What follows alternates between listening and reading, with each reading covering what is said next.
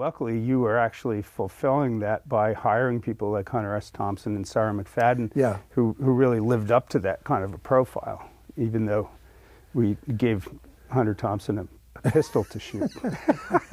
Blanks, which he kept complaining about because, because it didn't have enough recoil. Exactly, a real gun just bang, bang. What is that? Can we get some live ammunition? I need the recoil. I remember, right. And I can remember the director, John Francis, going, I thought he was going to be hospitalized. Could you fake the recoil? And Thompson's like, no. What do you know about guns? You can't fake a recoil. Yeah, Hunter was marvelous that way. He could be. I remember he didn't show up at the shoot. Right. And I remember going over to some hotel. It was at the pistol range out at the Presidio, and you and I went over to get him at some hotel. Yes. And he was inside, and we could hear the shower running.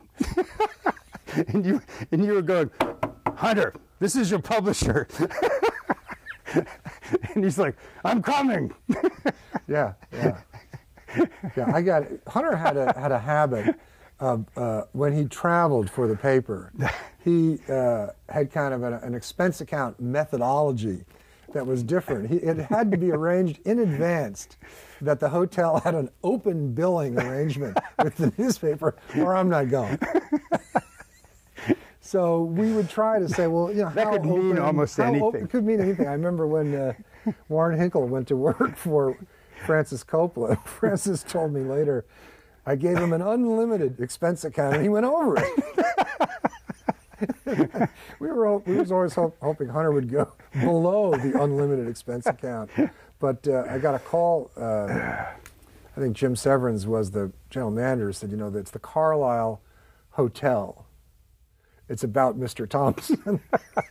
I see. Is there anything? Doesn't he like the room?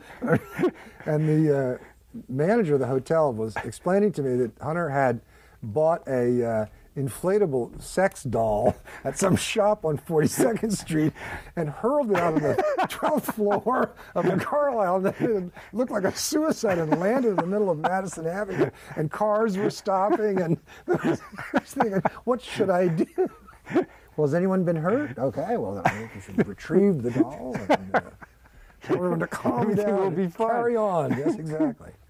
Well, after we shot those commercials, that day was crazy because I thought he would shoot somebody. I thought he was going to hurt somebody. Yeah. He wasn't really all there. He did a very strange thing to one of the PAs where he sawed off the sleeves of some jacket she had lent him to be in the shoot. And he just took a knife out and sawed these things off and threw the whole thing back.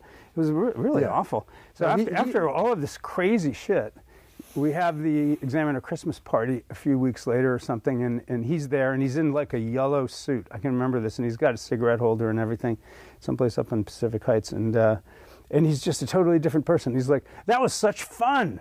That was so great. How did it come out? I thought it was going to be great.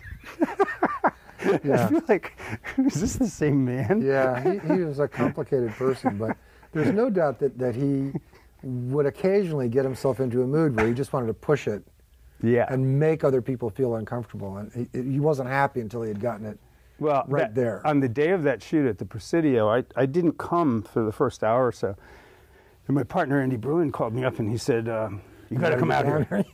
You got to come out here. And I said, what's up? He said, you know how you think Hunter Thompson is like really fun to hang around with? Crazy, but fun to hang around with? Well, he's crazy, but he's an asshole.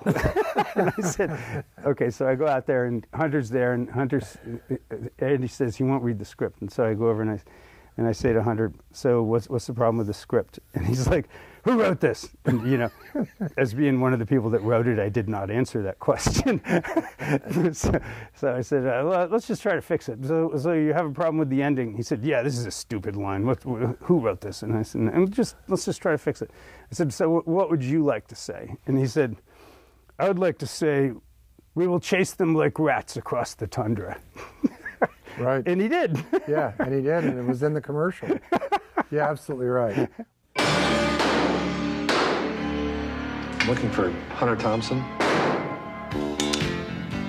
Hi, I'm Will Hearst. Hello.